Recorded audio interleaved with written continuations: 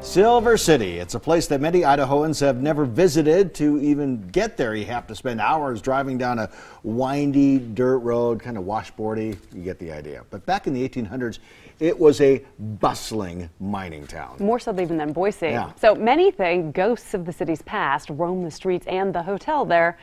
So we sent Lauren Johnson hunting. Not only is this hotel over 150 years old, but people died here. And some think it's haunted, so we're gonna find out. I think every place is haunted if it's old enough. We'll all be ghosts someday. It's a tough way to look at life, isn't it? Roger Nelson owns the Idaho Hotel at the center of town, a place he calls home. Siver City was acquired by people who love it.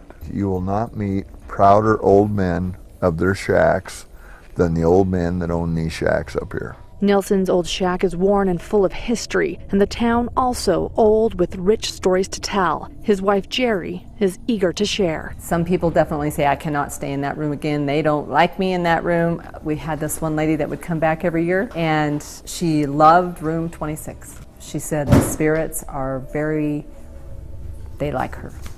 We've had several people say, ever see a guy in a long rider coat? And it's like, well, no, we haven't. Roger and Jerry share stories of a man, or is it a ghost, seen wearing a long riding coat. He's believed to be Samuel Lockhart. J. Marion Moore and Samuel Lockhart had a shootout, and Samuel Lockhart always wore the long rider coat.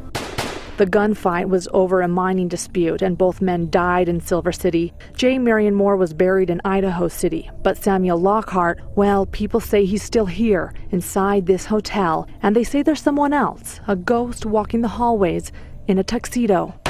Okay, the guy in the tux is Odie Broombaugh, an old owner of the hotel, who actually shot himself in the south wing of the hotel.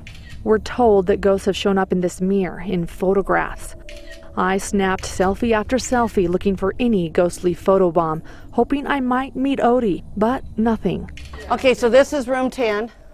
This is the one where the lady at the lace. Guests have seen her floating in this room, going in and out of walls, floating on the balcony, and even screaming. Oh my gosh! If they're here and they're haunting it, they're reasonably friendly. Have you ever had anyone so scared they left? We try to keep that to a minimum. Yeah, I've had people check in and back out at 2 o'clock, 2:30 in the morning. At 2:30 in the morning, that's when we did experience something. Our photographer Doug woke up at that exact time, turned on his audio recorder and rolled over to go back to sleep.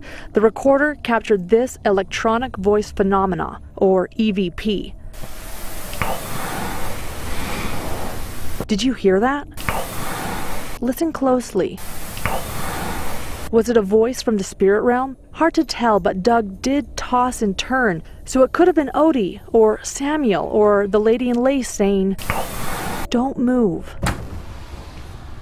I did it. I spent the night in this hotel that's over 150 years old.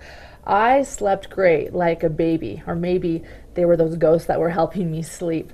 Whether or not it's haunted, you'll have to find out for yourself. In Siver City, Lauren Johnson, Idaho on your side. Don't move. People ask me, you've never been to Siver City? And I say, now you know why.